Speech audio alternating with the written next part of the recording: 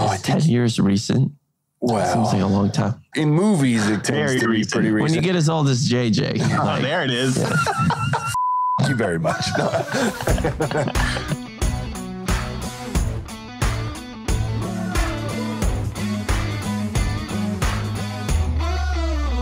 Welcome to the What's Our Verdict podcast, where we fashion ourselves cinematic judge and jury. My name is JJ Carter. I'm here with my co-hosts, Mattson.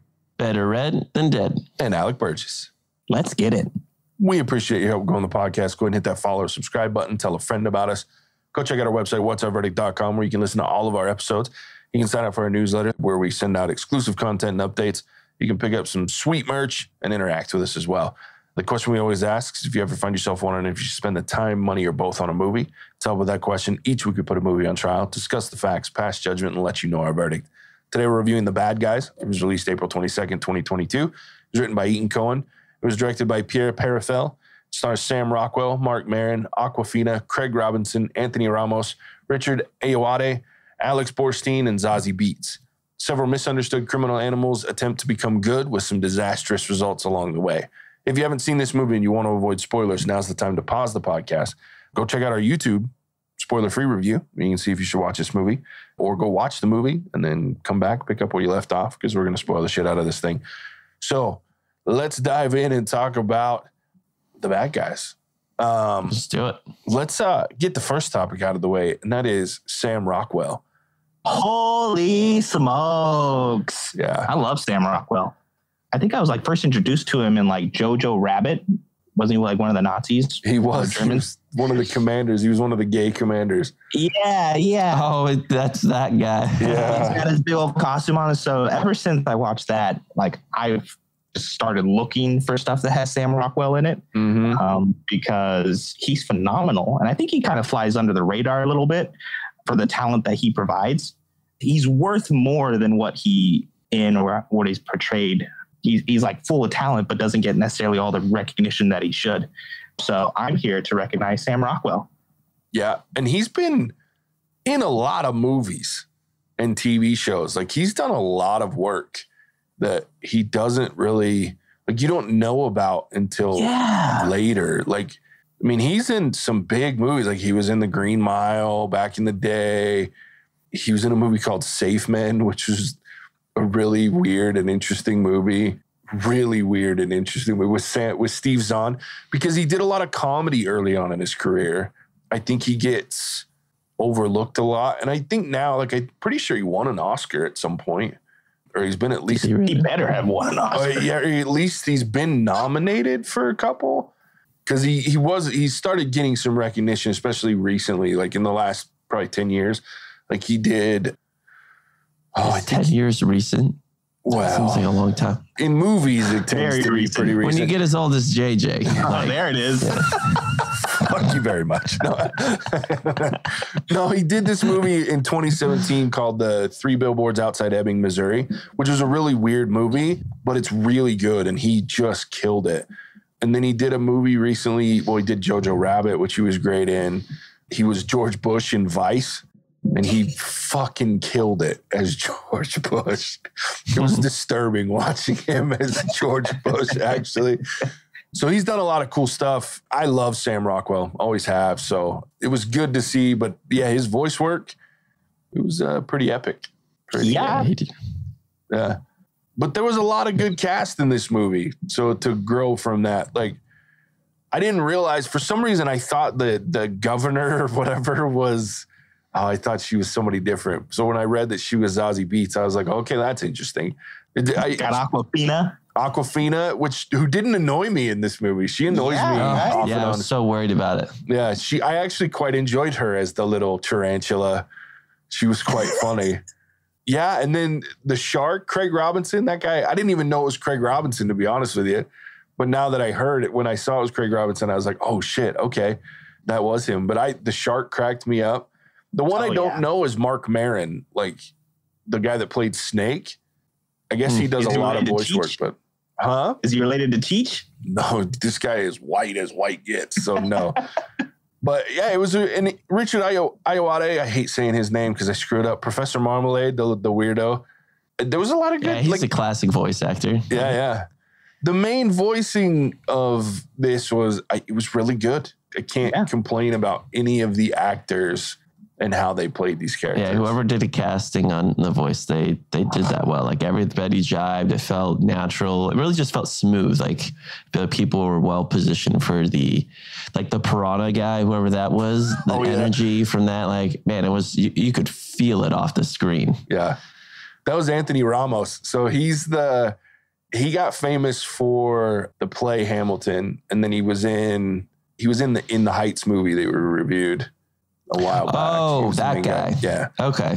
So that's why he was able to do that like song where they sang, like he was the lead sing in that party. Yeah. So, cause he's a big singer, he's a big stage actor. Yeah.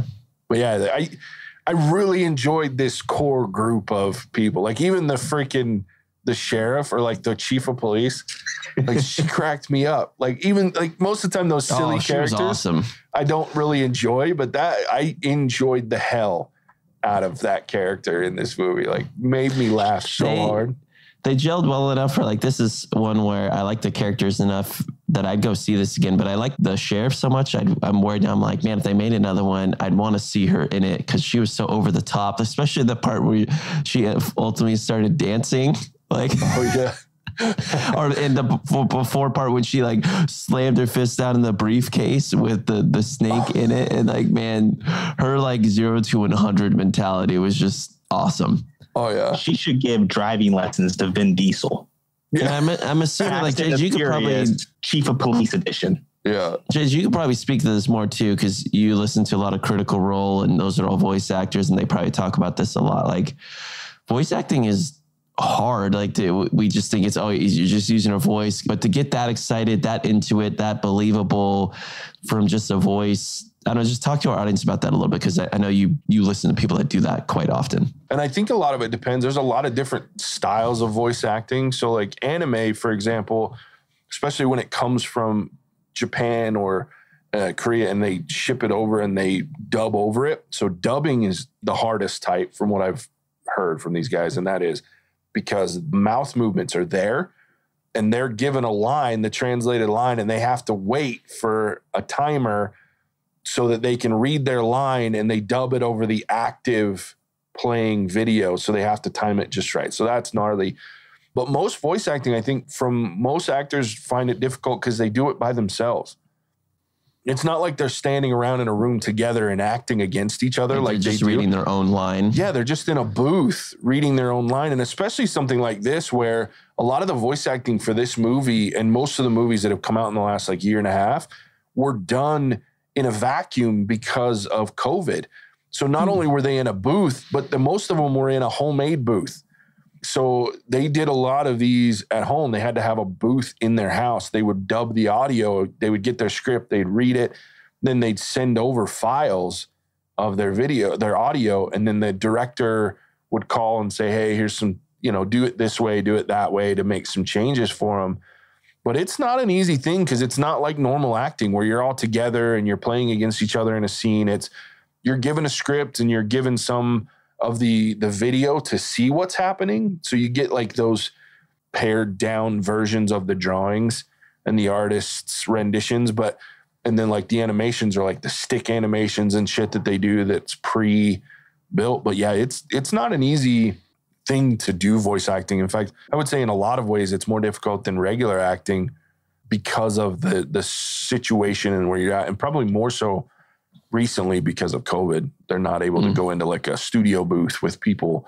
I think they're back to it now. They get paid significantly less, I would assume. No, it's typically you're going to get the same because it's your name. Yeah, because it's your name that draws people. So I guess if you were coming up through voice acting, like you were a voice actor, not like Tom Cruise going to voice a character type thing, right? Yeah, if you're like a professional voice actor, you're not making the $25, $35 million a movie like a video or film actor does. But they make decent money. Like I'm not saying they're making millions a year, but especially video game.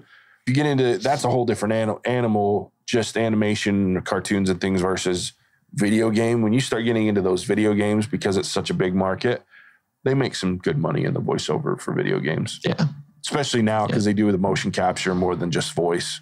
A lot of times you're actually having to act out in the ping pong suit and acting, which I can't. Is that how they do things these days? Yeah. You should watch some. It's interesting. You should watch some, like, a lot of the video games now do like behind the scenes where they'll show like Last of Us. And I talk about it because my obsession with those games, but like The Last of Us and The Last of Us 2, you can watch behind the scenes and they're all decked out in their ping pong suits and their fake toy guns and everything's painted green and blue. And it's really fucking weird looking to watch them. But well, I know Naughty Dog's like, they're one of the best with all that. Yeah. Yeah. They kind of were one of the leads in doing the full on bodysuit stuff. So motion. It's really interesting. Yeah. But this movie, they did great. Can we talk about the problem that I had? One of the just points of confusion. It's one of the points I think I said in JJ. Why? I just don't understand why they're animals and they're amongst humans. And there's a couple other key characters that are also animals, but everyone else is human. It just confused me because I've seen Zootopia, which I really like, the animated movie. And it was a whole animal culture. And to me, this would have worked in that type of setting and made more sense, but I don't get why they were animals and then they're putting on disguises. The shark, I'm sorry, is not going to look like a female being that large amongst humans. Are we that stupid? Or when the wolf's little mustache falls off and they're like, oh my, and his glasses come off. Oh my gosh, that's the wolf. That's the bad guy. But it didn't make sense because they brought in the little gerbil guy and then the super cool governor who was the fox, but everyone else was a human. I just didn't get that. Like, why? I think it's also because the source material, this movie is based on a series of books, and I don't know why they changed it. I don't know. And maybe they're trying to avoid the likeness of whether it be actual people or races or groups of people. I don't know. Because in the books, everyone is anthropomorphic. So in the books, they are all animals. In fact, looking at anthropomorphic, JJ, what?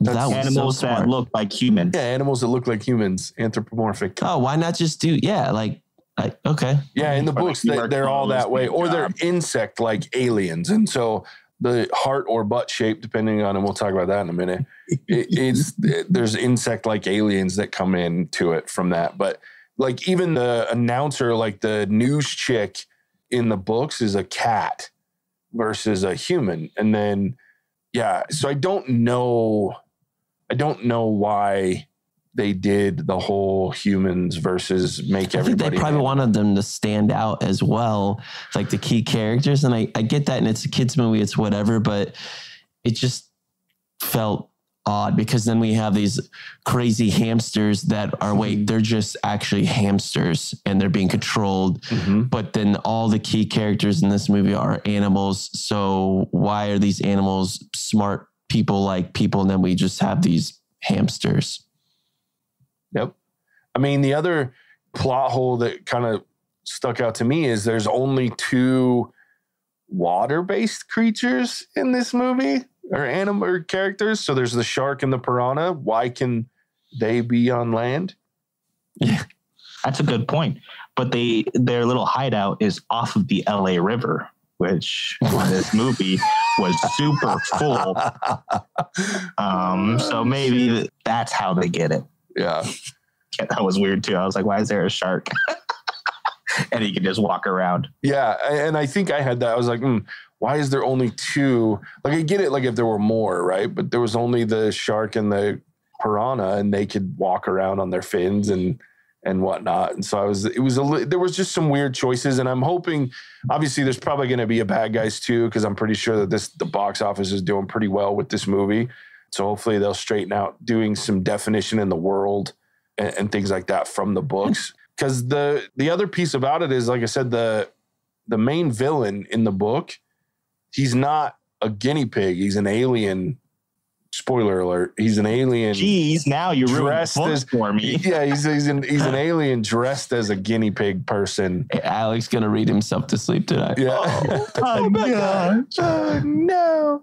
So, it's really, anyway, I don't know the choice behind that. I'd be interested to know why they maybe decided to do that. But the whole guinea pig thing bothered me too. Like, if we're going to talk about that, like, I get that they freed all these guinea pigs from the science lab or whatever, like the testing lab.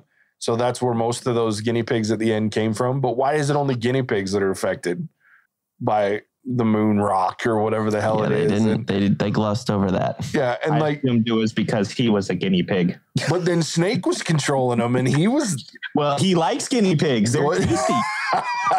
That's fair. So explain to me about the butt rock meteor thing. When they come to the gerbil's compound, he initially claps on the meteor. Is it a lamp then? But when they showed the end of the heist, at that point, I thought it was a meteor and he already had it in his possession. I was super confused. Or is it, he just had a lamp of it too? It was a statue that was like an homage to himself. Yeah. How cool he is. Yeah. He had the lamp because that's what made him famous, was figuring out that it looked like a heart, right? So he had the lamp, but I think what they were trying to show is this guy's been planning this since the thing hit the ground, right? So he has this lamp. It's an identical replica to the actual meteor, so that when it came time, because he thought he swapped them to where the meteor was the one driving around on the truck or whatever or on the car versus the one that Snake swapped it out for the lamp. But I think that was always his plan, is he could give back the lamp and then keep the real one so he could mind control them. I just was like, what the fuck? It's just somebody's going to notice when all the guinea pigs are running around. And maybe not control the species that's like pick something else. Well, yeah, and it's weird because he's not actually him in the books. Like he's an alien. He's an insect alien. So I thought it would be more interesting because I thought at first when he put on the helmet that he was going to be able to mind control the humans. I thought that's where the difference was going to be, right? Was the animals couldn't be mind controlled by this thing, but the humans could. And then it turned out a lot of sense. Yeah, that would have made a lot more sense. And I don't know if that's where the book goes with it or not. I don't know, maybe not. But to me, that was the first thing that I thought was, oh, he's going to be able to mind control the humans. And then all of a sudden he's mind controlling fucking guinea pigs. And I'm like, wait, what? Why are there so many? Yeah, and then they turn into basically like a morphed monster guinea pig river. And when they smash into things, they just keep going.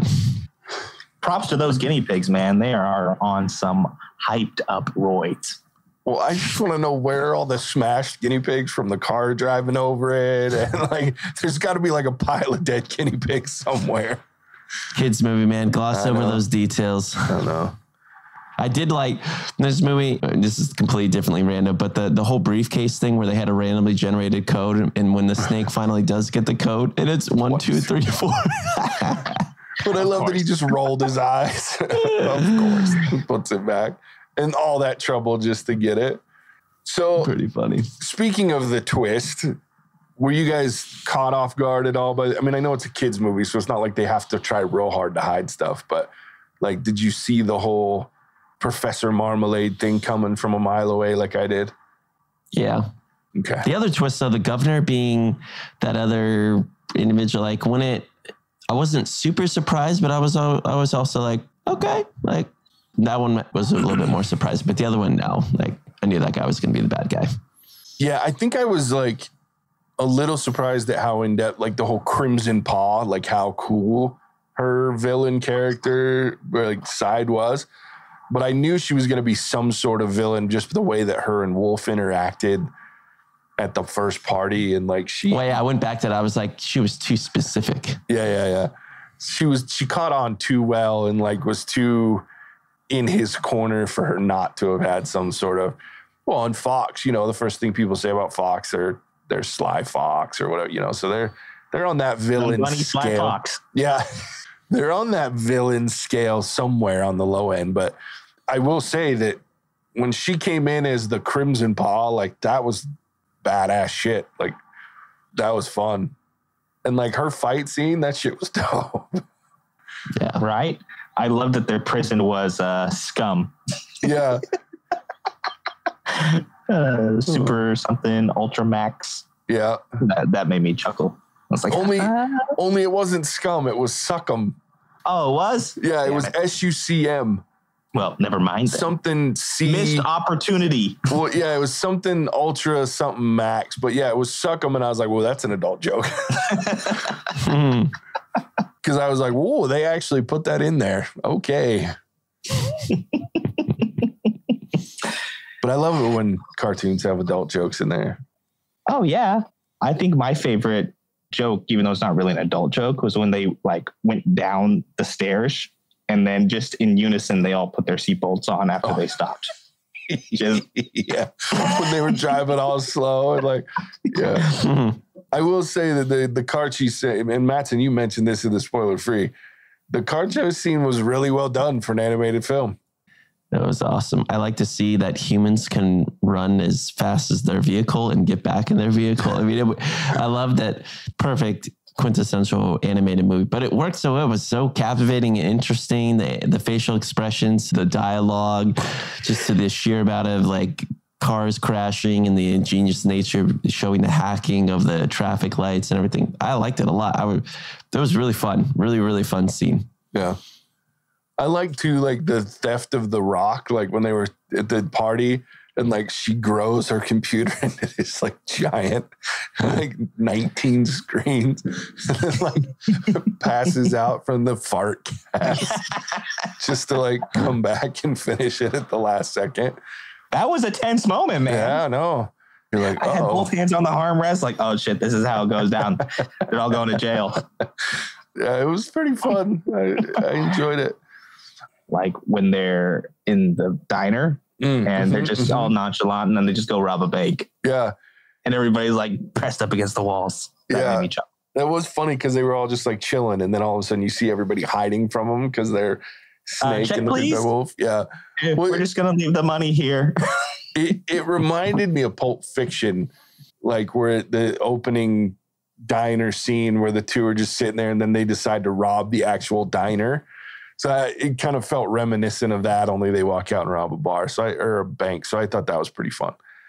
Alec, you sent over a topic as far as, now I've never seen Zootopia, so I have no frame of reference for it. But you should watch it, JJ. I think you'd like it. I'll have to check it out. I've heard about it, but I've never seen it because it was out before we were doing this podcast, I think. So you put down, I don't know if it was a question or it was a statement, but. Oh, it's a statement. So you're the better version of Zootopia. Yeah, talk to me about why. Better.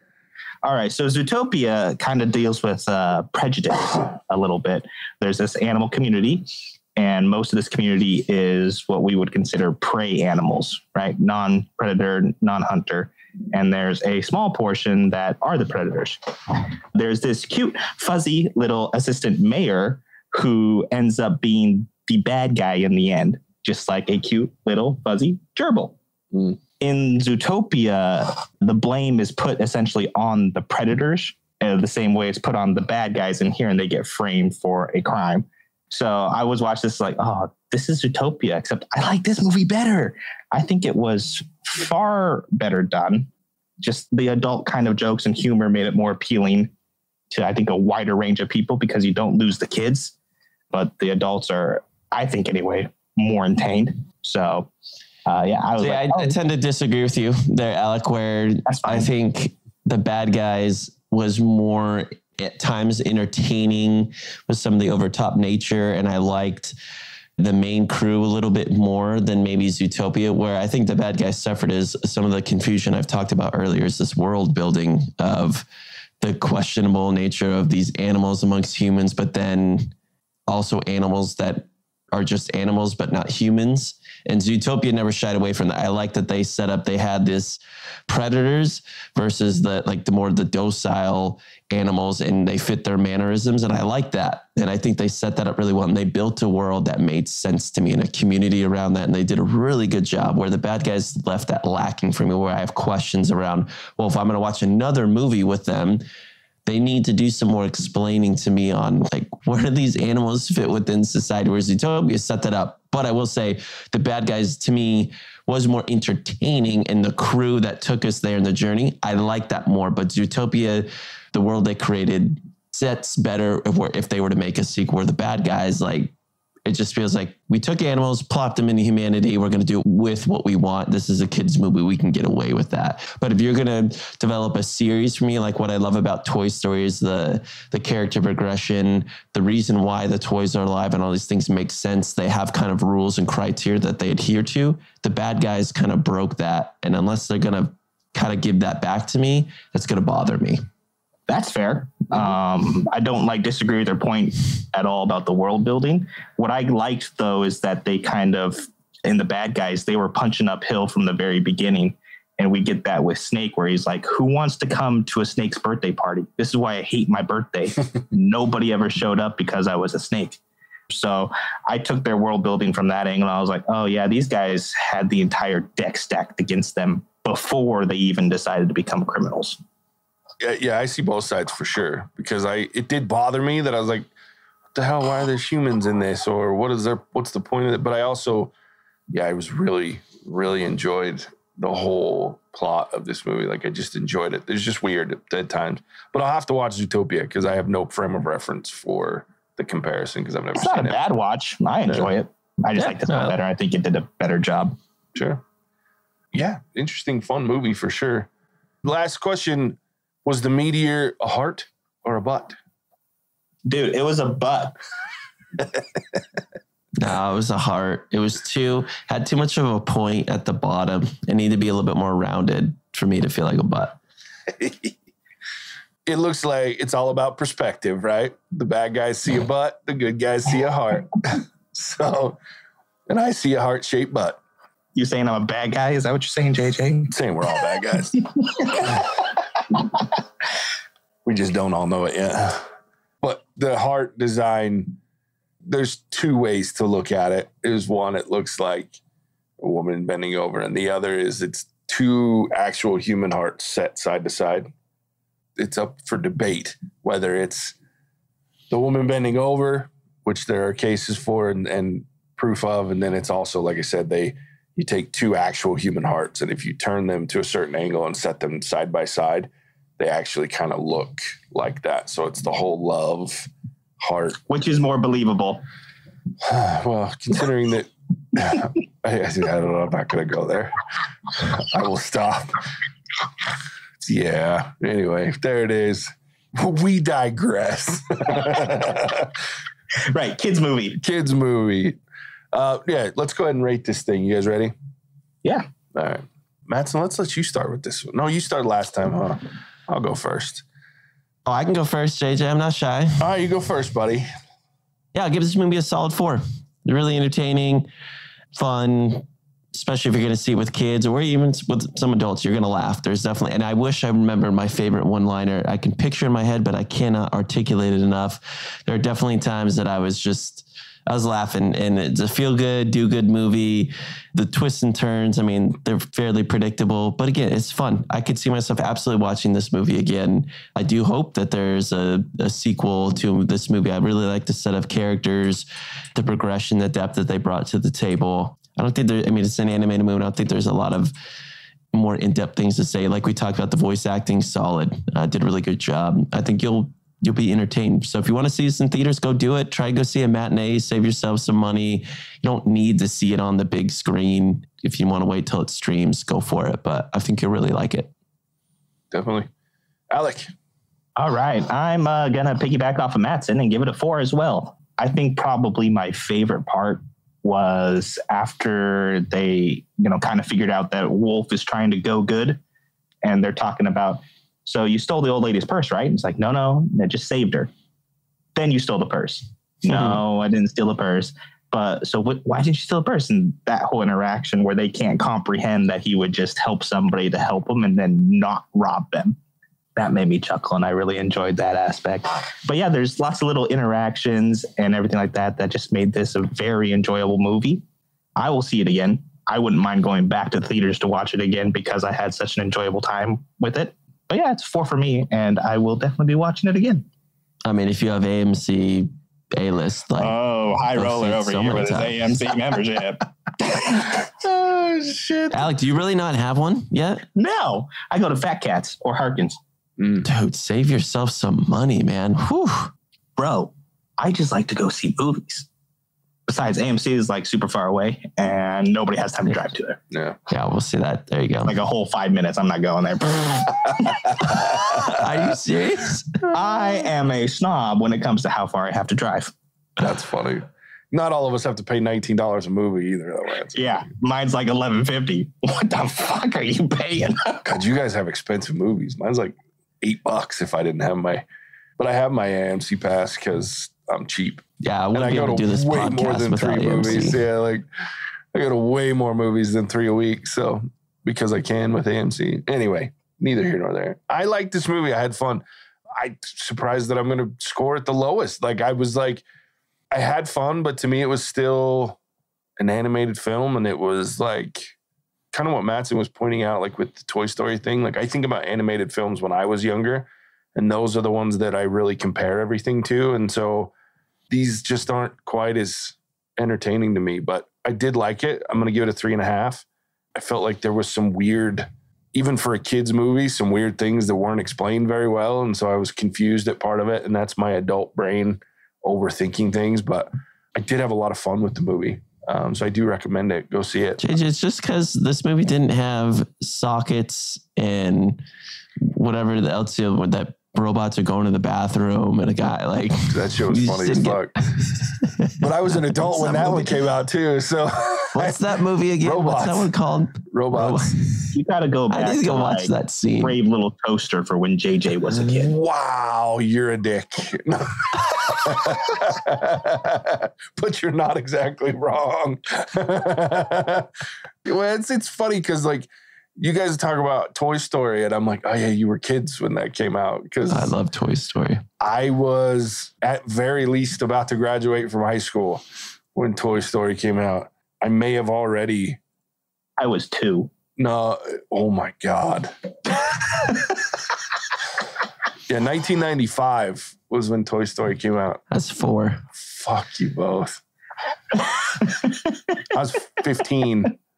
Oh, gosh. So, yeah, I was halfway to being an adult when that movie came out. Yeah, so when I say movies, like I'm talking like Lion King and Aladdin, like those are the ones that I was a kid when they came out. So, yeah, it just doesn't, to me, like the modern day animated movies don't compare to those movies very well. So, yeah, anyway, 3.5 for me. Fun movie. I'll watch it again, especially with my nieces and nephew. I'd definitely sit down and watch it with them. So, there it is. Mattson, tell them where they can find us.